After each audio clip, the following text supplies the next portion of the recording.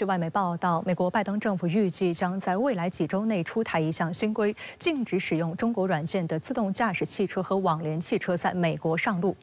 美商务部当天应询表示，此举是出于所谓国家安全考量。自动驾驶作为人工智能技术的重要应用场景之一，已成为眼下中美科技激烈竞争的重要领域。来看报道。 据路透社4号援引消息人士透露，美国商务部将在未来几周内提议禁止使用中国软件的 L3及以上的自动驾驶汽车和网联汽车在美国道路上测试及行驶。其中 L3级自动驾驶也被称为有条件自动驾驶，即允许司机在驾驶过程中在相关限制条件的前提下从事其他活动，比如看电影或使用智能手机等。 消息人士称，根据该提议，汽车制造商和供应商将需要核实，确保其生产销售的网联汽车或先进的自动驾驶汽车软件不是在中国这样的受关注外国实体开发的。美国商务部一名发言人4号应询表示，该部门对于网联汽车技术相关的所谓国家安全风险表示担忧。报道称，当地时间7月31号，美国白宫和国务院与英、澳、加、德、日、韩以及欧盟等盟友伙伴和行业领袖举行了一次会议，商讨共同应对与网联汽车相关的国家安全风险。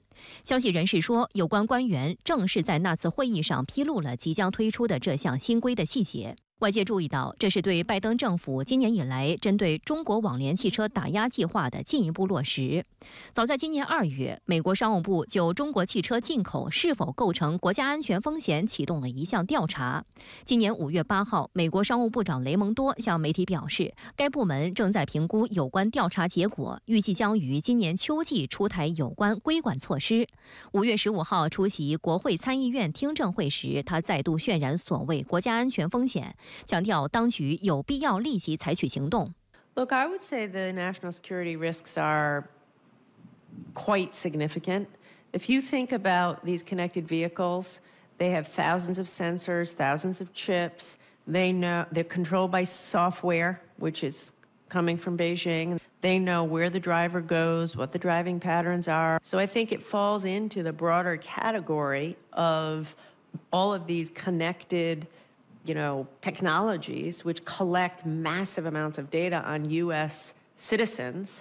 雷蒙多此前还宣称，如今的汽车如同装了轮子的苹果手机，可以搜集大量信息。假如美国路上有300万辆中国车，北京能让他们同时熄火。但此番逻辑完全站不住脚。外交部发言人毛宁就曾批驳，按这个逻辑，中国是不是更应该担心华盛顿能让中国用户的上亿部苹果手机把信息传输到美国，甚至同时黑屏？更深层的原因在于，就是美国希望以各种各样的方式把 中国这些高科技的产品还有服务拒之门外，以此来给美国国内的这样一个企业还有服务提供更多的这样一个国内市场。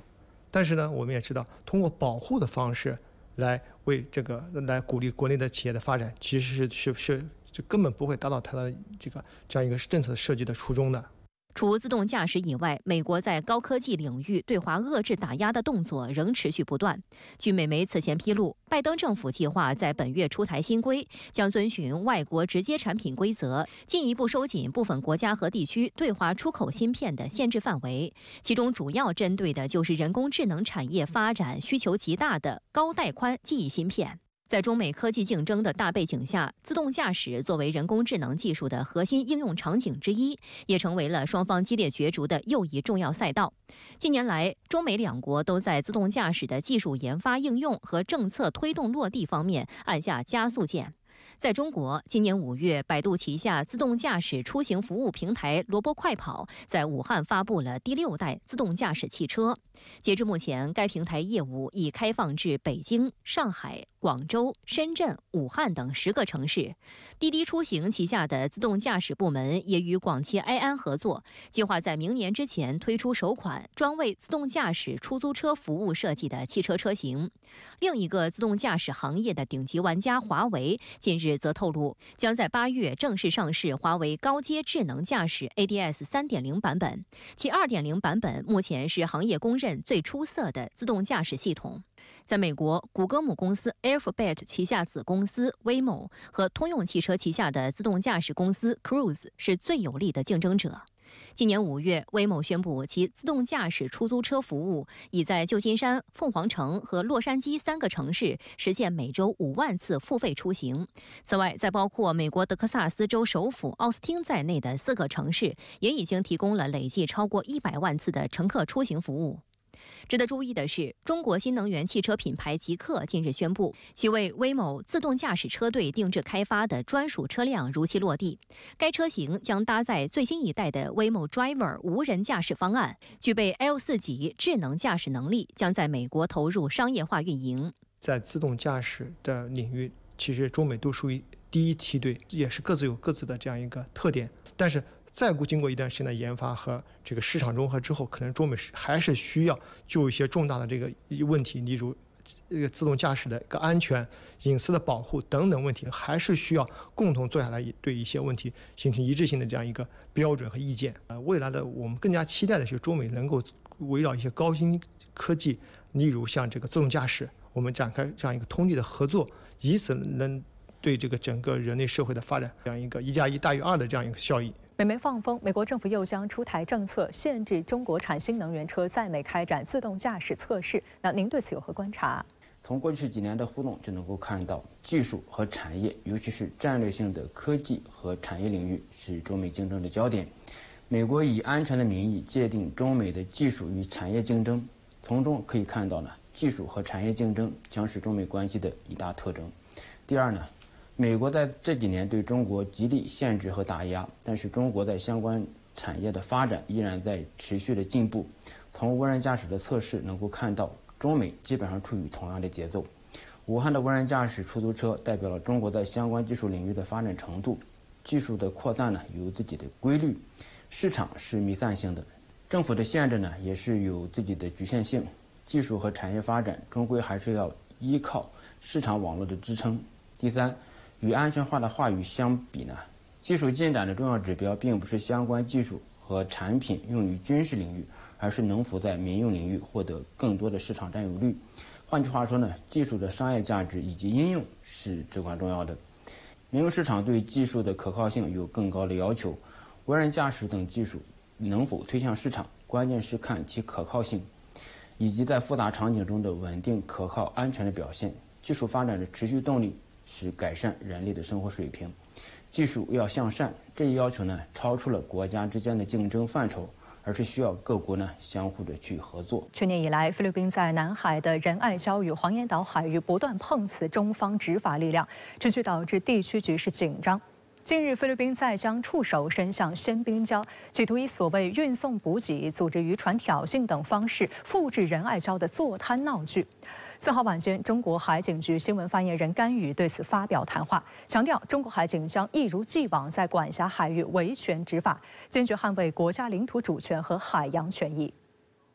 甘宇表示，3号以来，菲律宾渔业与水产资源局巡逻艇和多艘渔船先后聚集在非法滞留仙滨礁的非海警9701号船附近海域活动，中国海警全程依法跟监，有效管控。甘宇强调，中国对包括仙滨礁在内的南沙群岛及其附近海域拥有无可争辩的主权，非方船只滞留仙滨礁，侵犯中国领土主权和海洋权益，违反南海各方行为宣言，破坏南海和平稳定。中国海警将一如既往在管辖海域维权执法，坚决捍卫国家领土主权和海洋权益。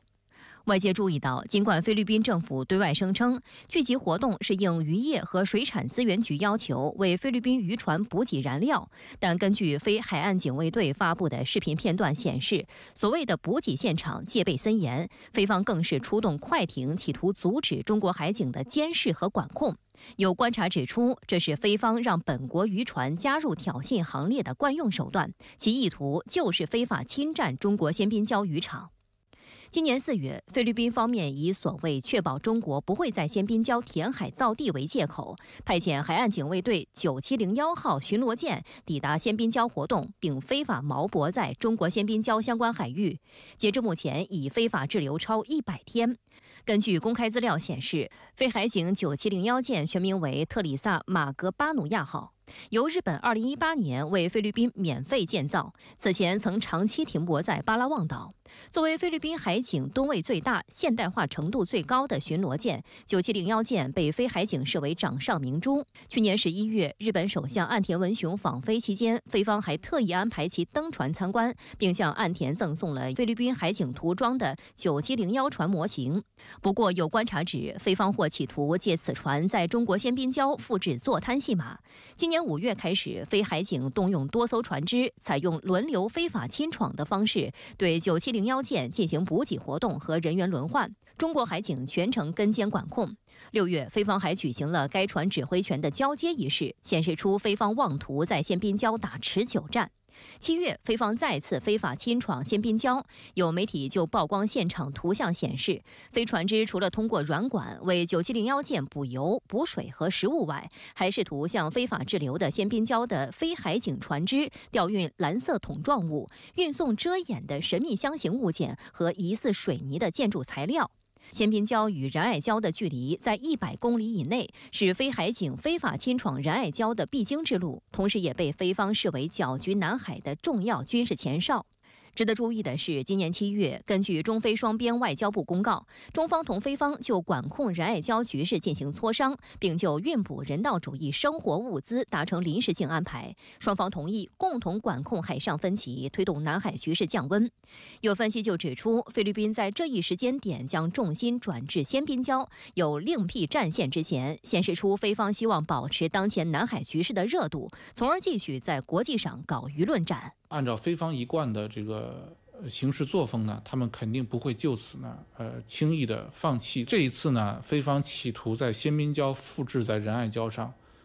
非法坐滩的这种行径，那么其实呢也暴露出菲方呢还是会继续在南海问题上面挑衅生事。菲方希望呢扩大这种事端的范围啊，不仅是在仁爱礁进行这种挑衅活动，那么给中方呢制造更大的麻烦。另一方面，在南海局势持续紧张之际，菲方正企图拉拢更多域外国家搅局南海。4号，德国国防部长皮斯托里乌斯在马尼拉与菲律宾防长特奥多罗举行会晤，这是历史上德国防长首度到访菲律宾。双方承诺建立长期军事合作关系，包括扩展训练合作与双边交流，探索扩大双边军备武器合作以及开展联合项目的机会。据德国国防部网站4号消息，德国海军将于9月初前往马尼拉进行港口访问，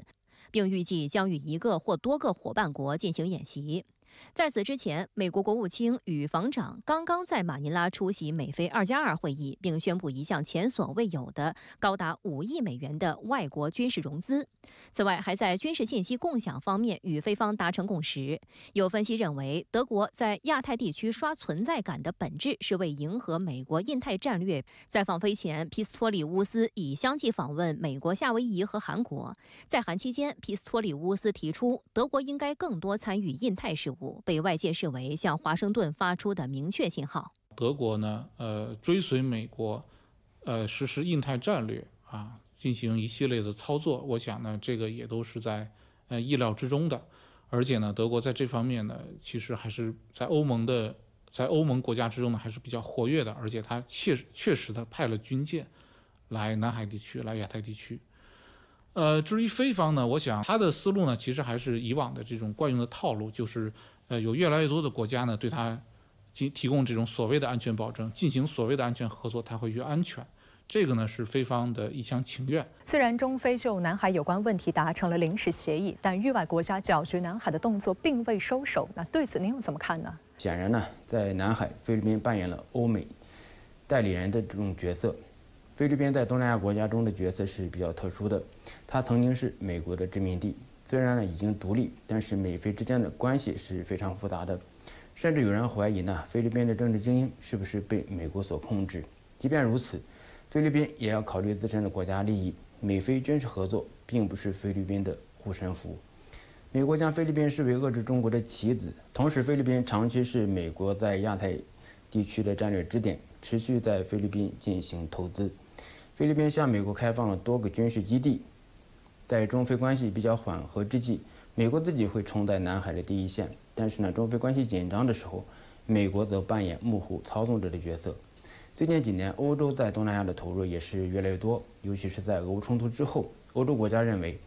欧洲的安全与亚太局势是联系在一起的。由此导致的结果呢，就是中欧关系有了更多的战略属性。在中美欧三角关系中，除了经济贸易之外呢，也不得不更多的去考虑战略与安全的议题。4号，也门胡塞武装宣称又击落了一架美国 MQ-9死神无人机，是自去年10月巴以冲突爆发以来，胡塞武装宣称击落的第7架美军同款无人机。同时，胡塞武装还对美国相关商船持续进行袭击。那么，此举将如何加剧红海地区的紧张局势，又给本就动荡的中东地区局势带来哪些变数？来看报道。تمكنت قوات الدفاع الجوي في القوات المسلحة اليمنية بفضل الله تعالى من إسقاط طائرة أمريكية النوع MQ-9 وذلك أثناء قيامها بأعمال عدائية في أجواء محافظة صعدة。胡塞武装4号发布视频展示无人机残骸。新华社引述该组织发言人的声明称，这架无人机当时正在执行针对胡塞武装的敌对行动，但声明并未透露击落无人机具体时间，宣称这是该组织自去年10月以来第7次击落同款无人机。目前，美国军方暂未就此消息表态。MQ-9属于察打一体无人机，是美国空军的主力无人机型，每架造价高达约3000万美元。它可以连续巡航近27小时，飞行高度可超过15000米，并且拥有大量的传感器、多模通信套件以及部分精确武器，既可执行侦察监视任务，也可挂载导弹打击地面目标。有消息称，胡塞武装实际使用的是上世纪50年代末苏联研制的卡伯地对空导弹系统的改进型，击落了这架美军无人机。也门曾于上世纪获得大批卡伯导弹，胡塞武装将其改造成菲特1型导弹。今年5月底，胡塞武装也是使用此款导弹成功击落美军的一架死神无人机。菲特1防空导弹的飞行速度高达2.2马赫，相比之下 MQ-9 无人机巡航速度只有每小时300公里左右，且缺乏独立自卫能力。如果胡塞武装的雷达能够提前发现目标，击落 MQ-9 无人机，从技术上来说不算困难。死神无人机有一个致命的缺点，就是它自我的这样的一个防护能力是比较弱的，特别是死神无人机，它实际上是一个中低速的飞行器。那么一旦当它降低高度，或者是飞入胡塞武装的这样的一个防空识别区的时候，那么就极容易成为胡塞武装打击的这样的目标。那么胡塞通过自身的这样的一个基础的防空武器的相关的运用，包括像一些地区的其他它的盟伴来为它提供的一些更加先进的这样的防空武器，都有可能将死神无人机最终击落下来。也门胡塞武装总兵力约10万人，是建立了包括陆海空军在内的正规军事力量，装备有坦克、步战车等重型武器装备，拥有多种射程的导弹和多型号的无人机。去年10月巴以冲突爆发，导致外溢效应后，胡塞武装在红海和亚丁湾水域加大了对美英以及以色列商船的打击，甚至多次声称成功对美军舰艇展开打击，包括美军艾森豪威尔号航空母舰。3号，胡塞武装用数枚导弹在亚丁湾袭击了一艘名为格罗顿号的货轮。格罗顿号货轮所属公司旗下有船只停靠以色列港口。英国海上贸易行动办公室和多家媒体证实，格罗顿号当天在也门附近亚丁湾2次遭袭击，没有人员伤亡。这也是哈马斯领导人哈尼亚在伊朗遇袭后，胡塞武装做出的最新动作。去年12月，拜登政府启动旨在确保红海南部海域的航行自由的繁荣守护者行动，目标就是胡塞武装，但美军的反击却难有成效。其中一点就是对付胡塞武装成本太大。虽然美军也多次宣称拦截胡塞武装的无人机，但使用的是单价高达210万美元的标准2导弹。反观胡塞武装的无人机，单价只有2000美元。在经过8个多月后，繁荣守护者行动事实上已经失败。美方已悄悄降低了对该行动的支持水平。美国和北约船只在也门海岸附近的行动强度急剧下降。对于美国而言，尽管它拥有着非常强的军事实力，但是这种一过性的空袭式的这种的打击，对于胡塞武装而言，它本身所造成的这种伤害相对较小。那么除此之外，我们也看到胡塞武装仍然在不断的丰富自身的这样的一个打击能力，比如说在红海上的相关行动。那么这种海陆空各个领域的多方的这样的一个出击，也使得美军在去应对胡塞武装方面来讲，显得越来越捉襟见肘。继菲律宾和日本后，美国将在本月6号举行10天时间内的第3场国防外交2+2磋商，这次的对象是澳大利亚。那么，美国为何热衷于与各国建立所谓2+2机制？其核心指向的是谁？又将对地区局势带来何种影响？来看分析。美国和澳大利亚外交部长和国防部长将于当地时间6号在美国举行部长级对话，这是年度美澳部长级磋商会议，也就是俗称美澳2+2会谈的一环。届时，美国国务卿布林肯和国防部长奥斯汀将在马里兰州安纳波利斯共同接待澳大利亚外长黄英贤和防长马尔斯。美国驻澳大使馆在一份声明中表示，布林肯和奥斯汀期待两国在一系列全球和地区问题上加强合作，并与澳大利亚同行进一步加深美澳联盟。澳方4号的一份声明也引述外长黄英贤的话称，澳大利亚和美国正在寻找新的合作领域。深圳卫视注意到，美澳年度部长级磋商会议自1985年以来，已经在两国间轮流举行了30多次。去年在澳大利亚布里斯班举行的第33轮美澳2+2会谈上，双方继续聚焦军事领域的合作，同意进一步加强情报共享。美方还承诺协助澳方在2025年实现生产制导多管火箭系统。此外，双方当时的联合声明中还提及了对南海局势的关切，这也是近年来双方聚焦的所谓印太合作的一部分。新一轮美澳2+2会谈呢，也会延续此前的一些基调，继续推进双方在军工领域方面的合作，按照印太战略的战略设计，将澳大利亚摆在一个突出的位置上来，继续呢加强对澳大利亚的军事赋能，塑造澳大利亚恶化的意识形态和战略动作。事实上，这也是近10天时间里，继日本和菲律宾后，拜登政府与亚太国家举行的第3场2+2会谈。7月28号，美日在东京举行了新一轮2+2会谈，确认调整日本自卫队和驻日美军的指挥统治框架，并强化在防卫装备品等安全保障领域的合作。此外，美日两国还持续炒作所谓中国威胁论。对此，中国外交部亚洲司司长刘劲松7月30号约见日本驻华使馆首席公使横地晃，向日方提出严正交涉，表达严重关切和强烈不满。刘劲松指出，日方对中方的攻击抹黑同推进两国战略互惠关系的表态自相矛盾。中方敦促日方树立客观理性对华认知，停止就中国内政事务说三道四，停止伙同某些国家搞小圈子制造对抗，同中方相向而行，维护双边关系政治基础，真正把战略互惠关系落到实处。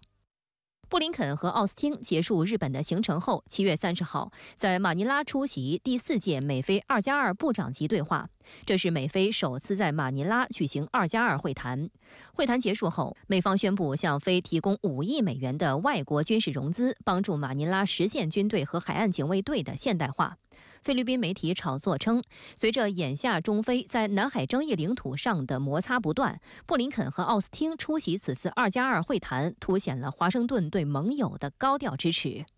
值得警惕的是，在美菲2+2会谈后，两国海军随即于7月31号在南海举行海上联合演习。有分析认为，美菲此举从姿态上显示双方合作有实质内容，并且有落实的行动力。外界注意到，美国与澳大利亚、日本等传统盟友之间互有2+2机制，普遍商讨的是外交和安全等层面的话题。会议内容虽各有侧重，但核心均是笼络地区盟伴，遏制中国。分析认为，美国打造一系列小圈子，是将他国战略安全作为维护自身霸权的牺牲品。以往呢，美国喜欢搞这种北约式的大的军事同盟，但是呢，在亚太地区呢，美国显然也发现，其实以往的北约的那种模式呢，其实已经过时了，它不能适应当今世界这种多极化的这种趋势，也逐渐落伍了。所以呢，美方也转变了方式，用这种小多边的机制来推进它在地区的战略。这个显然呢，它与中方所倡导的全球安全倡议以及这个亚洲安全观是完全背道而驰的。有分析指，距离美国总统大选投票日不足100日之际，美国与亚太地区多个盟友举行2+2会议，显示拜登政府仍期待与盟友稳定关系，以便留下政治外交遗产，并为民主党的选战加分。事实上，不管谁赢得11月的美国总统大选，中东局势和俄乌冲突、中美关系等一系列问题都将继续成为美国外交的关键议题。美国媒体关注到，民主党总统候选人哈里斯在外交事务方面的经验相对有限，若其当选美国总统，预计会在外交问题上更多地延续现任总统拜登的政策立场。我们梳理拜登政府这4年的外交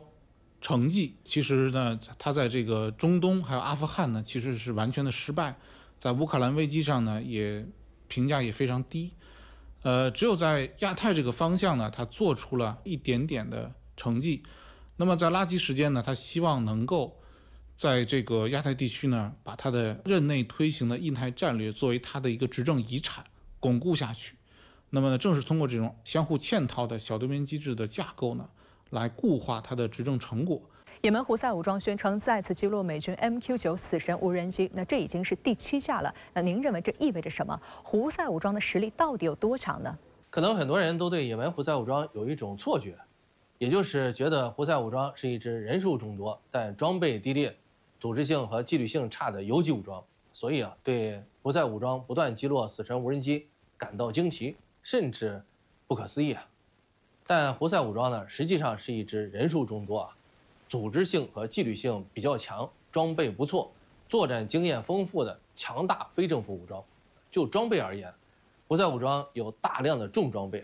光是坦克装甲车辆就有2000辆左右在防空系统方面，胡塞武装多年前缴获了大量萨利赫时期前也门政府军的苏制防空导弹系统包括萨姆6、萨姆8等。近年呢，胡塞武装还从伊朗那儿得到了一些中程防空导弹系统、电子侦察设备、电子战系统和相关技术此外呢，胡塞武装还将缴获的大量苏制273、227等空口导弹改装为地面发射的防空导弹。因此呢，胡塞武装手上的防空导弹系统种类很多，数量就更庞大，并且还有一定的电子侦听、通信截获能力。美军的 MQ-9 死神无人机呢，虽然先进，但其飞行速度慢、机动性能差、隐身性能一般。目前世界上任何一种中高空防空导弹系统对付起来呢都不存在什么问题。美军自然呢很清楚死神无人机的弱点，于是呢给死神无人机呢加装了电子战系统。但这种机载电子战系统干扰少量防空雷达还能奏效，对于多种工作体制部署绵密的防空网进行干扰的效果呢就不明显了。因此呢，胡塞武装频频击落死神无人机，说明其防空网是比较完善、比较强大的。至于胡塞武装的防空系统为啥对付不了美英执行空袭任务的战机，那就涉及很复杂的技术和体系对抗等问题，这里就不赘述了。美国防长奥斯汀也下令向中东地区部署更多的战机和军舰，声称要应对不测，并增强对以国防的支持。那您认为这又意味着什么呢？美国对以色列最近的做法是很不满的，因为内塔尼亚胡在加沙地带毫无约束的军事行动，扬言要对黎巴嫩真主党进行全面进攻，暗杀哈尼亚和舒库尔等一系列行为，摆明了是通过不停歇的搞事将美国死死拖在中东最好呢是把美国拖下水让美国和伊朗、黎巴嫩真主党进行直接对抗。对于内塔尼亚胡的心思拜登政府呢看得一清二楚因此拜登最近几个月呢多次和内塔尼亚胡争吵，就是因为内塔尼亚胡呢只为自身利益以及利库德集团的利益考虑丝毫不顾及美国的中东战略利益美国急于从中东脱身，但内塔尼亚胡呢不停地搞事让美国根本无法从中东拔腿离开美国心里边呢火很大呀，以至于拜登呢现在提起内塔尼亚胡，嘴里都飙脏话了。但是呢，明知道内塔尼亚胡的心思拜登政府却毫无办法打掉内塔尼亚胡的心思，因为内塔尼亚胡呢将拜登政府看透了，知道美国虽然对他不爽但是呢，对内塔尼亚胡搞出来的事儿呢还不得不进行兜底擦屁股而这也是内塔尼亚胡敢去不断搞事的底气。现在的美以关系呢，虽然是互相需要，但美国对以色列的需求呢更大一些。如果没有以色列啊，美国的中东战略呢就彻底崩了啊。在哈尼亚和舒普尔被暗杀之后，美国就知道糟了，伊朗和黎巴嫩真主党肯定要报复啊，所以呢，马上就开始向中东增兵，主要目的是保护以色列，同时也防止伊朗领导的抵抗之狐把火撒到中东地区的美军基地头上吧。在部署方面啊，除了美国海军罗斯福号航母打击群部署到波斯湾，黄蜂号2栖戒备群部署到东地中海，分别用于威慑伊朗和黎巴嫩真主党之外，美国空军也将向中东增派一个战斗机中队。精锐的美国陆军第10山地师第1步兵旅级战斗队部署到中东，接替战斗力较低的新泽西州陆军国民警卫队第44步兵旅级战斗队。此外呢，美国海军的林肯号航母呢，未来也将部署到中东。美国这么多面向中东的军事部署动作啊，主要是威慑伊朗，不要对以色列进行大规模报复。由于美军在中东地区的军事部署不是为了主动攻击伊朗，而是防守反击的态势，因此呢，中东局势呢虽然比之前更加严峻，但距离失控还远着。民主党总统提名人、美国副总统哈里斯即将宣布他的竞选搭档，并开启5天7个摇摆州的特种兵式竞选活动，力求将公众对他参选的新鲜感和兴趣转为获胜的持久支持。而特朗普团队也对哈里斯持续的话题度和吸睛能力感到一丝寒意，预计又将如何出招？在本周末的48小时内，哈里斯团队紧锣密鼓地对潜在竞选搭档进行面试。日前，美媒圈定了6位最具可能性的人选。不过，据《华盛顿邮报》报道，哈里斯周日只见了其中3位，即亚利桑那州参议员、前宇航员马克·凯利、明尼苏达州州长蒂姆·沃尔兹以及宾夕法尼亚州州长夏皮罗。路透社称，在此之前，哈里斯已于2号与交通部长皮特·布蒂吉格面谈90分钟，与肯塔基州州长安迪·贝希尔、伊利诺伊州州长杰伊·罗伯特·普里茨克进行线上会晤。有知情人士透露，面对面的面试尤为重要。美媒称，在位于华盛顿海军天文台的住所内，哈里斯与丈夫道格、姐夫托尼·维斯特以及团队成员一同观看了入围者的介绍 PPT， 着重审查其背景、财务、经验和潜在弱点。领导这一过程的是曾在2008年为奥巴马审查副总统人选的前司法部长小埃里克·霍尔德。There are a couple of things Vice President Kamala Harris will reportedly be looking for when she meets with finalists in D.C. How well she gets along with them and how each one can boost her chances of winning 270 electoral votes. Shapiro and Kelly have been seen as favorites because of their potential ability to court independent and moderate voters in battleground states. But as their profiles rise, so do the criticisms. 现年51岁的宾州州长夏皮罗呼声较高，他此前在州长选举中以56%的得票率击败共和党对手，在民主党中声势上涨。以工作风格务实著称的夏皮罗在宾州广受欢迎。美媒认为，选择夏皮罗可以帮助哈里斯赢得关键摇摆州宾州。It does matter in the home state. What the person that you select adds usually about 2 to 2.5 points to that state's total. 不过，夏皮罗的犹太人身份以及他今年早些时候对亲巴勒斯坦抗议者发表的评论，成为左翼和一些自由派人士着重攻击的点。他曾将一些大学抗议者比作3K 党，并鼓励大学驱散亲巴勒斯坦抗议者。甚至有人挖出了他大约30年前在大学校报上发表的一篇文章，其中将巴勒斯坦人形容为过于好战，无法与以色列人和平共处，无法在中东建立自己的国家。面对尖锐批评，夏皮罗在近日的新闻发布会上解释道，自己写那篇文章时才20岁，他的观点在之后的几年里发生了转变。I was 20. Look, I have said for years, long before October 7th, that I favor a two-state solution. Israelis and Palestinians living peacefully side by side, being able to determine their own futures and their own destinies. 尽管夏皮罗是坚定的以色列支持者，不过他表示，以色列总理内塔尼亚胡是有史以来最糟糕的领导人之一。外界注意到，2周前哈里斯会见访美的内塔尼亚胡时，严肃敦促其达成停火和释放人质协议，调门比拜登和特朗普都更加强硬。观察指，夏皮罗的犹太身份及支持2国方案的表态，或可身段灵活地帮助民主党处理与亲以色列选民及包括穆斯林在内的美国少数族裔选民的关系。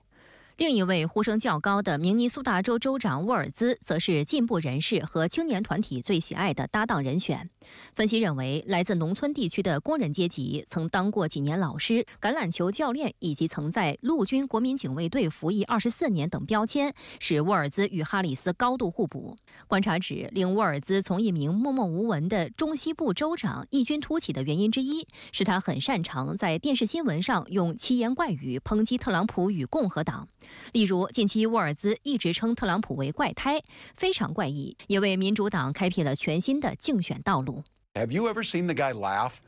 That seems very weird to me. That if he has laughed, it's at someone, not with someone. That is weird behavior. 英国卫报报道称，沃尔兹的视频片段在互联网上广为传播，巩固了他作为哈里斯竞选团队代言人的地位。值得一提的是，30多年前，沃尔兹还曾来中国教过书。1989年，他从查德隆州立学院毕业后，获得世界教育组织提供的机会，来中国进行为期1年的英语教学，而中国也是他执教生涯的起点。多年后，他与同为教师的妻子还组织美国高中生到中国进行暑期教育旅行。今年农历新年，沃尔兹在录制给华人华侨的拜年视频时，还秀了句粤语。Like the dragon, I'm also wishing you an abundance of strength, wisdom, and prosperity in the new year. 恭喜發財。